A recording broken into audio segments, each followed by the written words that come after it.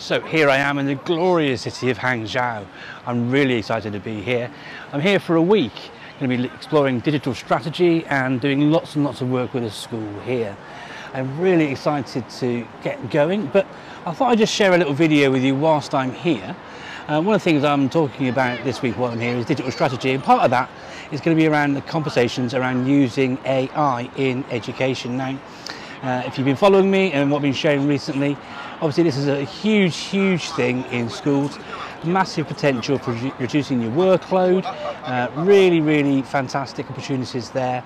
But the thing is, with great power comes great responsibility. So I wanted to spend a moment just thinking about a few things. I saw a great post yesterday, for example, got me really thinking about sort of the environmental impact in the article, and I'll put it in the comments below.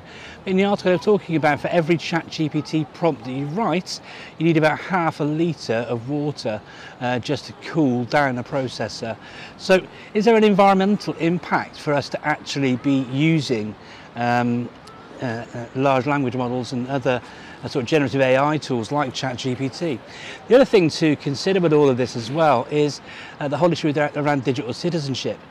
Now, what's been great has been seeing the conversations lots of people have been having about prompt craft, which then leads on to thinking around literacy, and that opens up even bigger conversations around improving the knowledge around computational thinking and all these different things. But when it comes to thinking around those sorts of things, why do we not end up thinking more about how we could then be using other things? For many years we've been using normal search engines. Sure, Bing has now got Bing Chat in there. We can access ChatGPT, GPT-4 through that. We can use DALL-E 3 built in there to make images for us, do loads of different things. But if we're considering the environmental impact around those sorts of things, then should we not be thinking about, firstly, one, using the tools for what they're appropriate for in the moment they're supposed to be being used for, and also on top of that, what about teaching and reinforcing just how to use tools generally?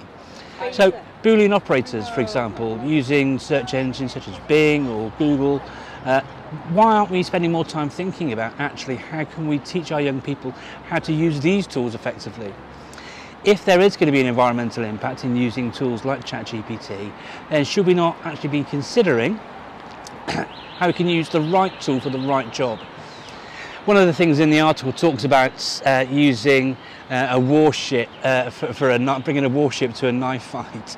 That's not the best example, but sure, I think like with all good technology, like all jobs, we need to use the right tool for the right job at the right time and for the right purposes. So that's my little share for you today here in the glorious city of Hangzhou. If you know me, you'll probably guess where I'm sat outside enjoying a nice cup of coffee right now.